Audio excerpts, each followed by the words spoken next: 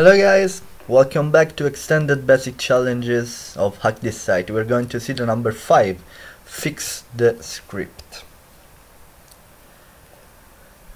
As you can see, there are two scripts. Basically, Sam wants to replace globally an eval function with another custom function named saveEval, and to do so he decided to create a bash script which do this. The important information is that he is using FreeBSD 6.9.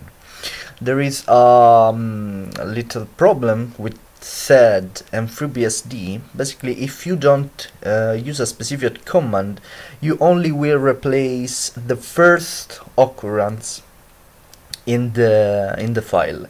So if you're going to Google and search FreeBSD sed, you're going to see a FreeBSDWiki.net site which will explain you very well the bug.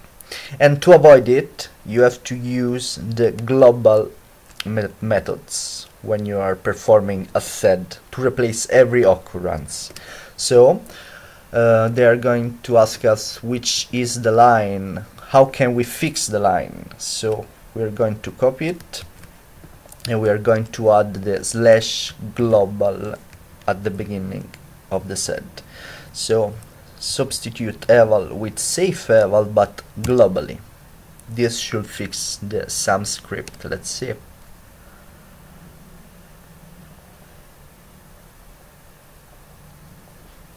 Let's go down. Yes, the go on button is here, so we passed this challenge. Congrats.